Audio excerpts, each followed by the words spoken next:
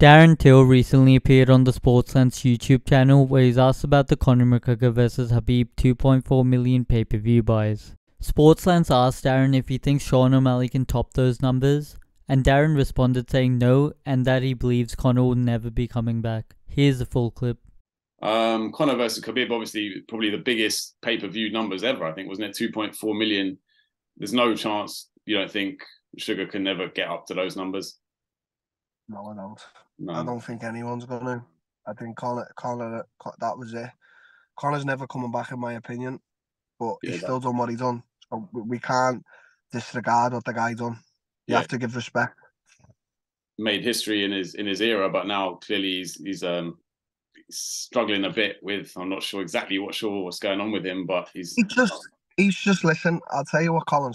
I said Colin there, me coach Colin. Conor's struggling letting go.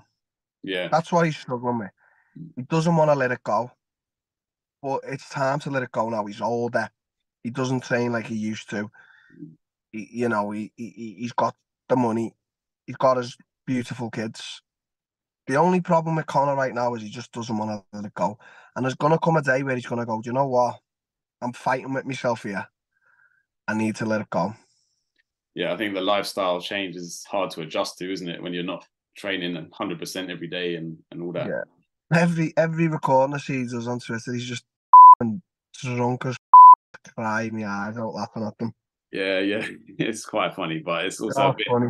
It's a bit. Hopefully, he finds something that he can focus on like he used to, and he doesn't. Yeah, fall off. He will. He'll find peace sometime.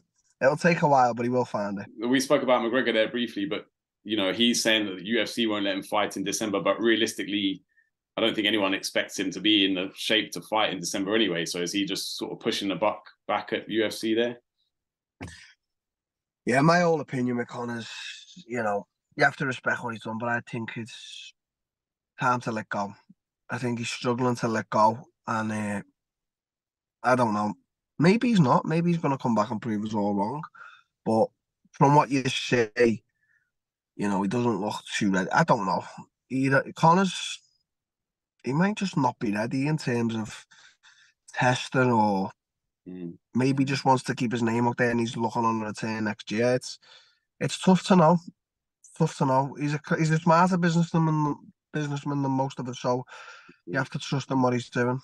That's all for this video. If you enjoyed it, make sure you subscribe and hit the bell icon so you can get notified for all future videos. Thanks for watching.